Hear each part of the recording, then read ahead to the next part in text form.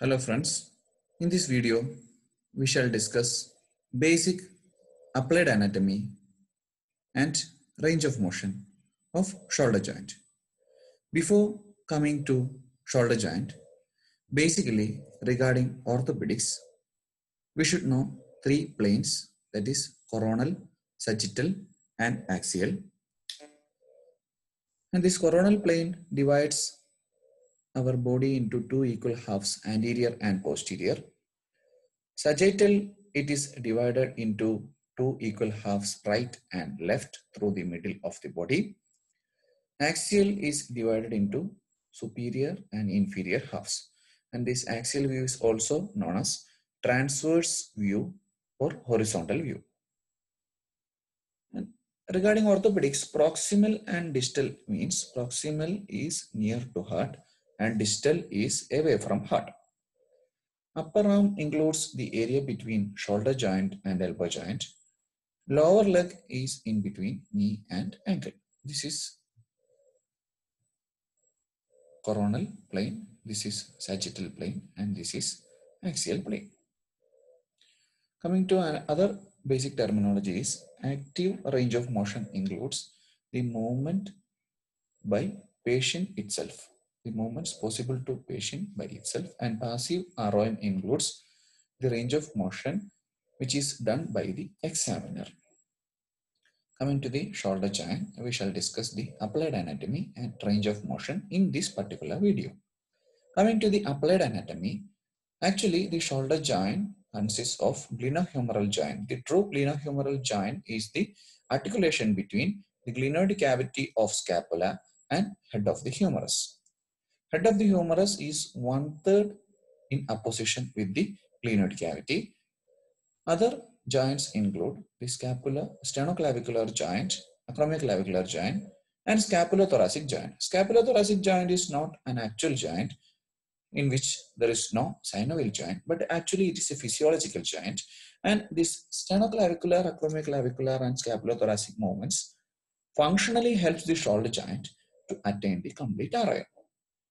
In this picture, we shall able to see the sternoclavicular joint, acromioclavicular joint, acromion process, subacromial bursa, glenohumeral joint, supraspinatus muscle, biceps, and from a picture from behind shows supraspinatus muscle, infraspinatus, and teres minor.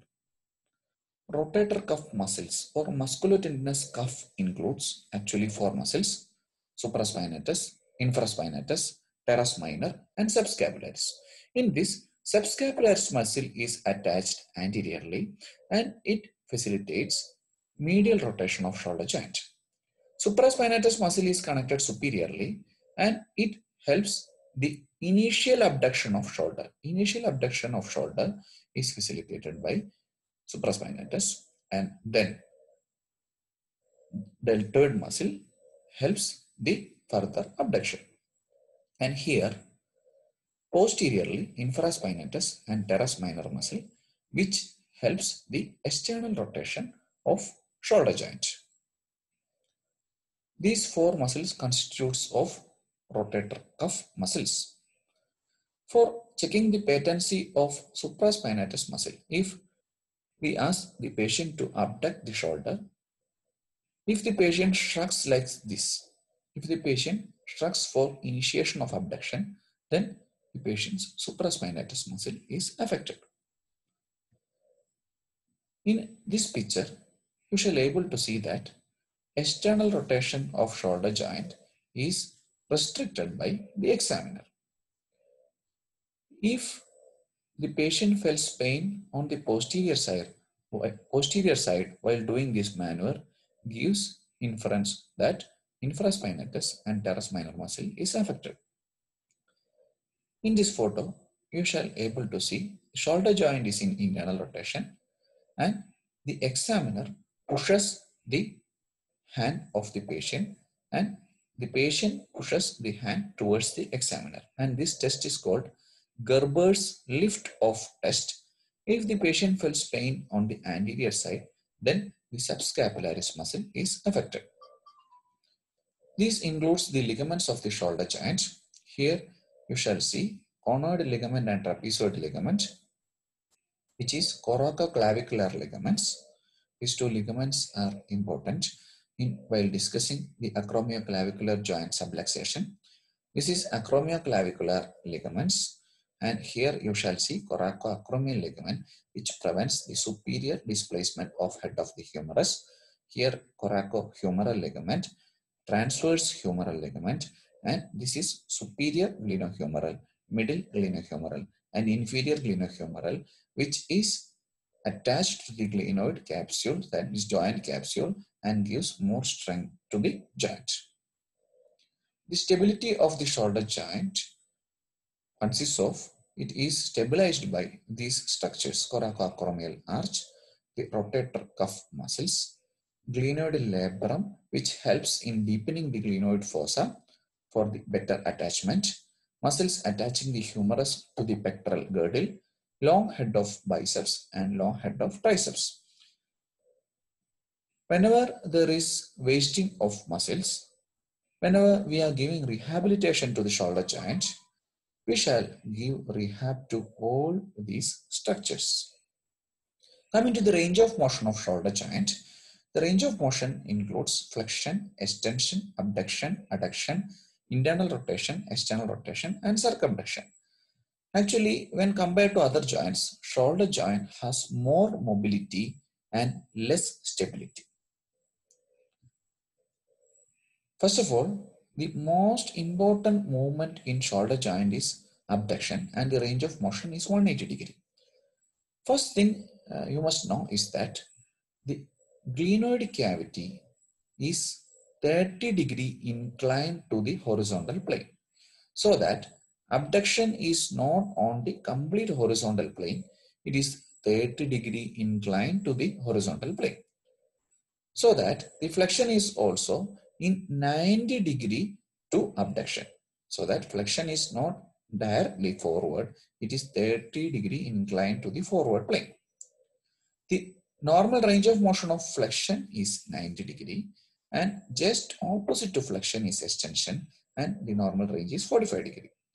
The complete range of motion of abduction is 180 degree. When we do the abduction, just by tilting the head, the ear touches the deltoid muscle. It is the normal range of abduction, and abduction itself gives more clue. That is, if the patient felt pain and if the patient feels difficulty for the initiation of abduction, then supraspinatus muscle is affected.